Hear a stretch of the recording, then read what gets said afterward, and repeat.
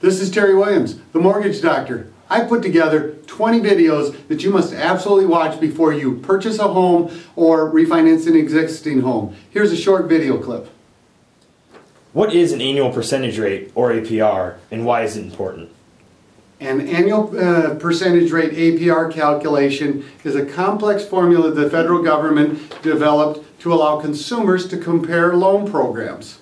The APR's goal is to show you the true effective interest rate for the first 12 months of your loan, including closing costs.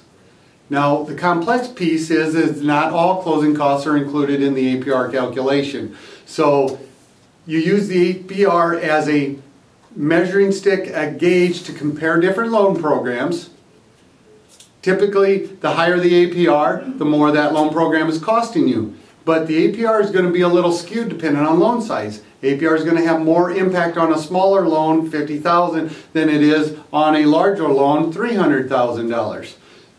The value of APR is it allows you to compare two competing loan programs to see which one may have lower costs. There could be additional legal fees, prepaid penalties, etc. that you may need to look out for, so don't always take the lowest APR. Contact your mortgage professional.